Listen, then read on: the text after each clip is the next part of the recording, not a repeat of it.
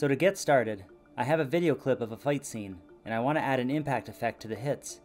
The first thing we want to do is create an adjustment layer by going to the project panel, right-clicking, selecting New Item, and Adjustment Layer.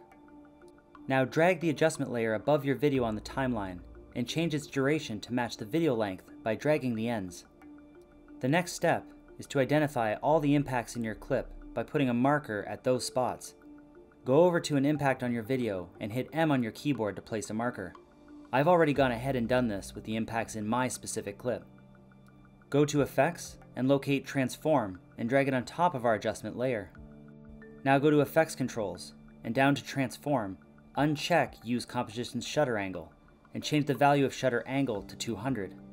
From the beginning of our adjustment layer, go down under Transform and click the stopwatch icon next to Scale. Then move to the first impact in your video and change the scale to 120. From here, we want to move 2 frames back by using the left arrow key and change the scale to 100, and then move 4 frames ahead and set it to 100. Highlight and copy your keyframes by right-clicking and selecting Copy and move to the next marker on your video. Then paste the keyframes on top, ensuring the middle keyframe is directly on top of the marker so it lines up with the impact in your clip. Continue doing this until you've added the effect to each marker.